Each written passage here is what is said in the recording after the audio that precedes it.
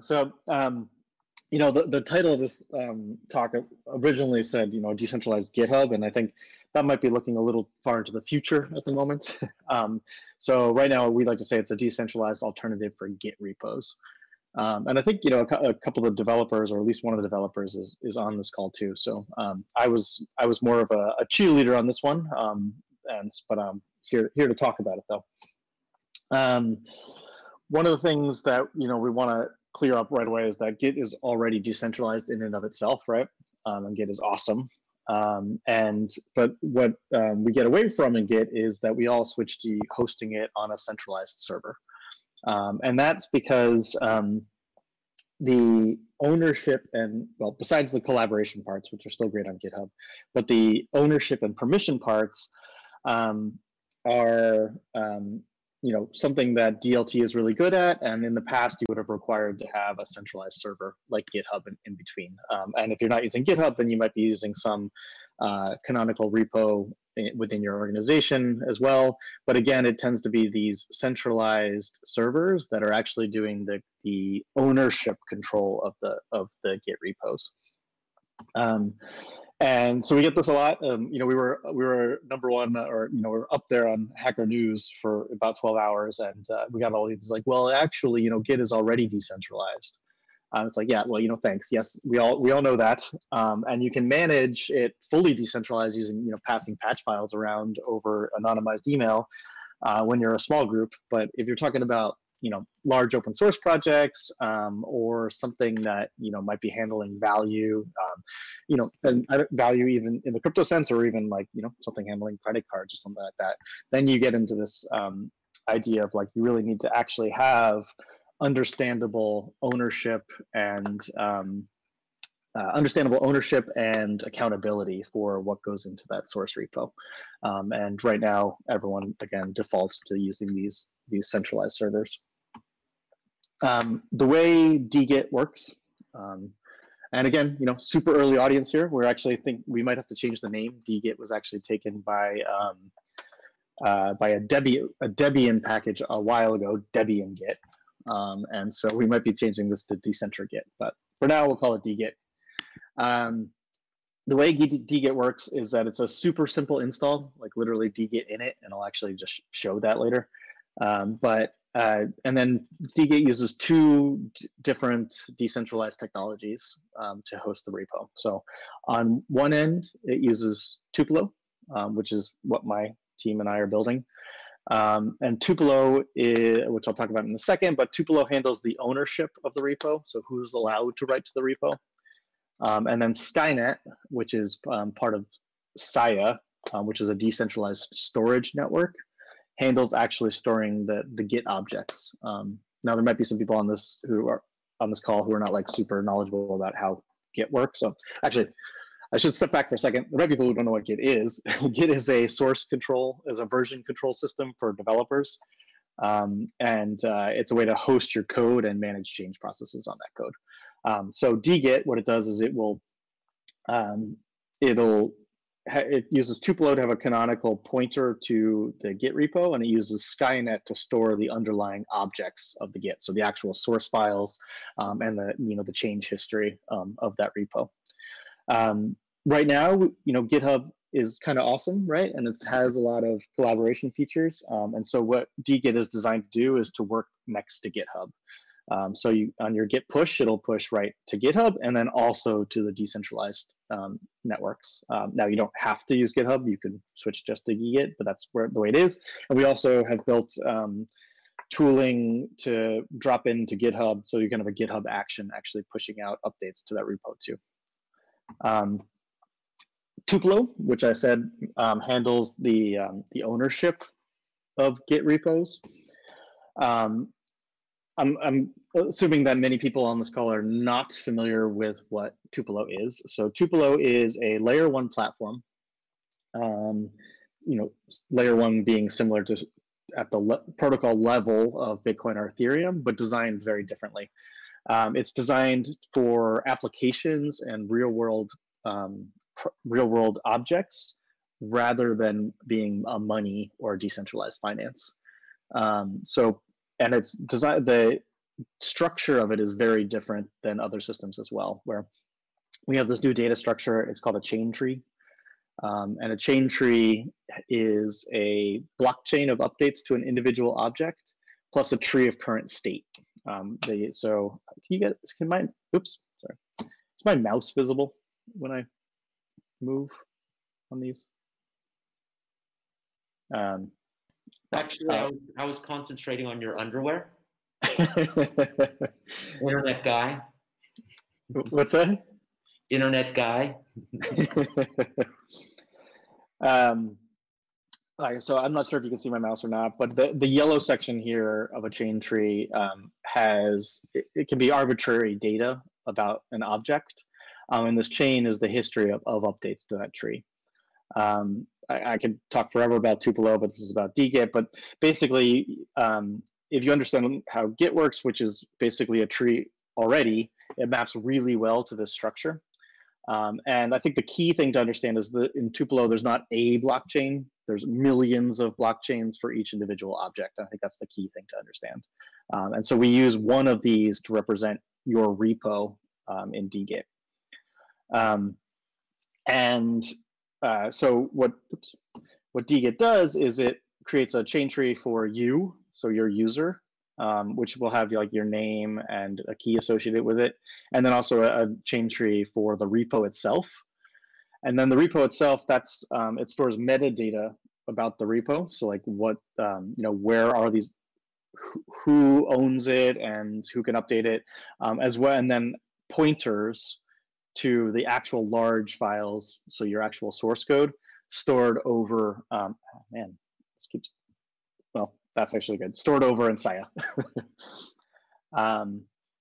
And Saya, I'm not sure if you guys have heard of it, but it's I keep saying guys and apologize. I don't know if you folks have heard of it, but it's a decentralized storage network, incentivized storage. So the miners are actually storing files. They have probably they're going to be crossing a petabyte stored on the system pretty soon. And it's decentralized storage. So you upload files and it's held there. It's held on the network. They recently released this new protocol called Skynet, which has some similarities to IPFS, but in some ways a little less decentralized, but in some ways a little more. So it depends on how you look at it. But what Skynet lets you do is post files up to a Skynet portal, they call it. That gives you a hashback, meaning that you can like address that file by its actual contents, then they can't be modified, and then stores it on the Saya network for you. And any Skynet portal has access to all of the other Skynet portals. So it's decentralized in that anyone can write a Skynet node, including you, or you can use, I think there's 6 or 7 public ones available now. And that's kind of the decentralization level of the actual like source storage that we're doing now. And what excites me about dgit is one, like the future possibilities of letting groups have their own source code and move away from centralized storage. I mean, in general, we still use GitHub for our main workflow. If you're from Iran, you're not using GitHub for your centralized workflow. And I think there's also just a lot of use cases there where you really want to have the control live with your own organization rather than some centralized third party. And the future of dgit, because it's on a DLT, allows all sorts of we haven't built some of this stuff yet, but you can imagine token owners of a repository, like kind of like a DAO where you have to vote to merge PRs, or a Git repo that manages finances, actually, right? It could be your Solidity contract there that gets deployed automatically from this from this repo that's owned by your DAO, as opposed to sitting in GitHub, which I always think is a weird thing, right? The source code for all these things we're calling decentralized, someone's deploying those, right? So who is doing that? And what I think is really interesting about when you think about the kind of metaphors or the examples that dgit is starting to show here is that Git repos are actually a really perfect example of a digital good. You can kind of think of that like a song or a video or a money, right? Like an Ethereum token or a Bitcoin token. But it's a good that exists purely in the digital world, and DLTs are actually really perfect for that. And I think it kind of, I think this like GitHub existence actually exemplifies really well kind of what the DLT is all about. And it's not really all about finance. It's not all about, you know, kill the banks. It's really about, you have these middlemen that used to be necessary in the old economy. If you wanted to have trust between multiple partners interacting in a digital way, you needed to have these centralized servers in the middle. So you need the bank, you need the GitHub, or you need some centralized land registry, and all of those things were necessary before we came up with the concept of digital ownership and digital scarcity. And I think that's what's kind of interesting here too, is that when you think about a Git repo and what it actually is, it's a piece of information that should only exist in one spot, that has rules about how it is changed, right? And some of those rules could just be who's allowed, but it could be other rules as well too. And I guess I already covered this, right? It's like that's what DLT is about: digital things that have rules about them and ownership about them and how they relate to people and organizations. And that's what I think is exciting about dgit. And a lot of people talk about open source in this kind of phrasing. It's like, why would you introduce digital scarcity to a new economy of abundance, right? Where if you can have infinite forks of a repo, why would you go back and introduce some like old concept of scarcity? And I think, to me, that again is the wrong question. It's about control and also ease of use in like a very kind of macro level. It's about how, if I'm going to use a piece of software, how do I know which fork to use? And if there's a million forks, how do I know? And then how do I know which one am I going to put my human trust in, right? Like in terms of, I trust the developers, or I trust the security auditor, or I trust the wisdom of the crowds. But if we're just going to have the abundance part, then the human attention is too spread out.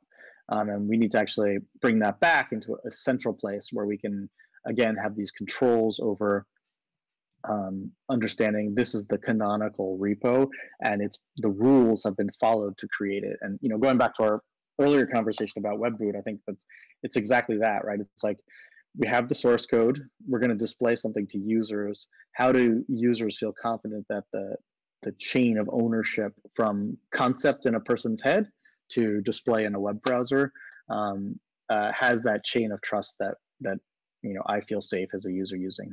And sometimes that could be just a stamp from a single developer, or it could also be, you could think about concepts of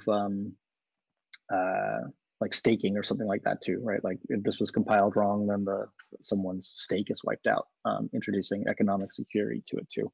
But all of that, again, is like stuff that we need to think through together as we talk about the next steps for dgit.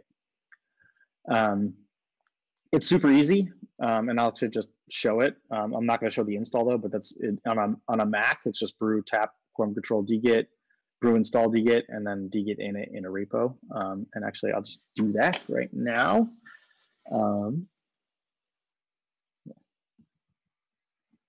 You just get rickrolled if you use them though. All right, so is that big enough there? All right, so I'm just gonna make a new repo. Yeah, it looks excellent.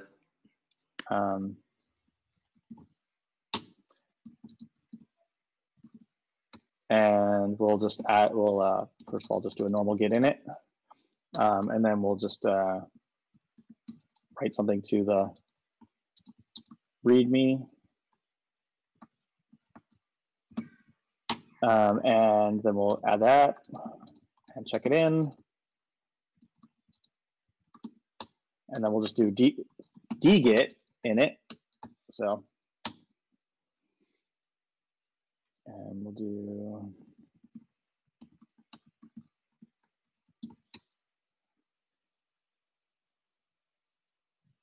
and say yes to that. And we'll do, and if you start from a GitHub repo, that process is actually even simpler. You don't have to tell it what the name of it is, but just because this is not on GitHub at all, you have to type the name in there.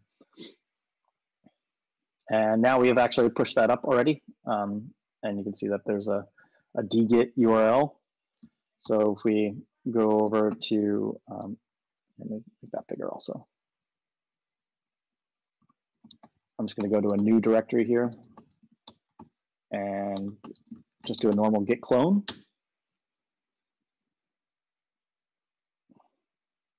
And we cd into that. And we can do, and there's the thing that we did. So that's a fully decentralized workflow. It's the chain tree on Tupelo in our testnet for now, but and then on Skynet for the actual source. And you can see just how easy that is. It's really just a push to a git remote, and it handles all of that for you. And clones look just like normal clones. And you can go back and you can do, let's see, we'll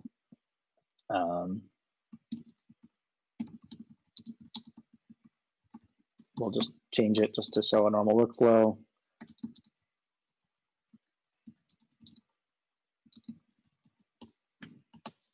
So normal push.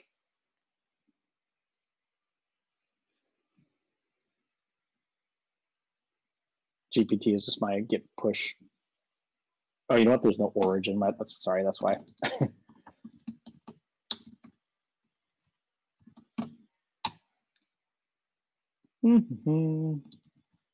This is the demo gods here. Okay, so the git push should have worked. There we go. It did work. I was just impatient.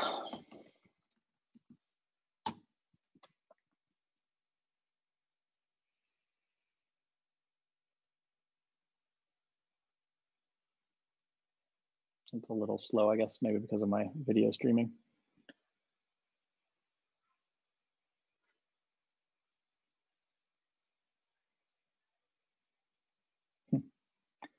Well, we do call it alpha, but there it did come up. There we go. So that has the change that we did. So a little slower than we all want it to be in the future, but again, it could be my video streaming here doing that. The idea is that it actually doesn't really change your workflow at all. That you can actually just work as you normally do, push and pull from a repo that is now in Tupelo and Saya as opposed to GitHub. You can help us build it. You have the dgit is hosted on dgit and also on GitHub as well. And that's my presentation. I'm happy to answer any questions or talk about the future of dgit or any features that people would love to see. So thank you so much for coming, Topper. No, thanks for having me. It's fun to talk about stuff. So.